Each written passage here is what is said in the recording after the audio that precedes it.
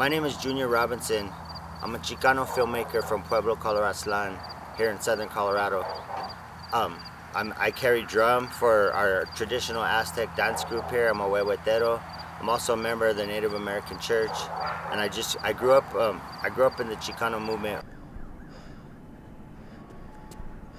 Pasa bien, cabrón. Para salirse de esta.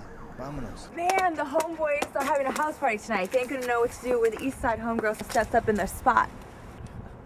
We do got it going on, mujer. But shit, those fools from the West Side, you ain't gonna talk to them anyways. Besides, who wants a local like you?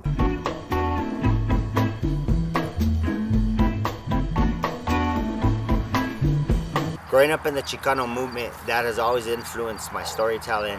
It always influenced the type of films that I like to tell. Even the earliest films that I made, my student films while at USC Film School, one of them got accepted to La Leaf. April 10th was a film about Emiliano Zapata and a group of rebels that took over a TV station.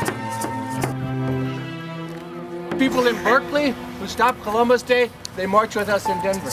Those people in Minneapolis who stopped Columbus Day, in South Dakota who stopped Columbus Day, they march with us in Denver. My name is Carlos Castañeda. We're bringing in the summer solstice. We call it Shipantla.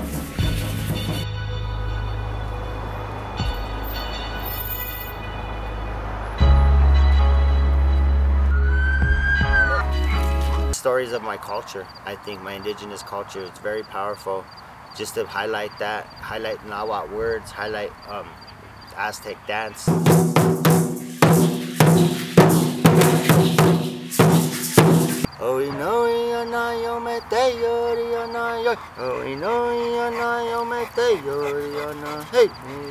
By racist Minutemen in the Dog Patch Valley. Gang members in the area witnessed and did nothing. They turn away from the real plagues of our community, yet they don't hesitate to kill each other over colors and nonsense on the streets daily. So here we are, the faceless, the living dead,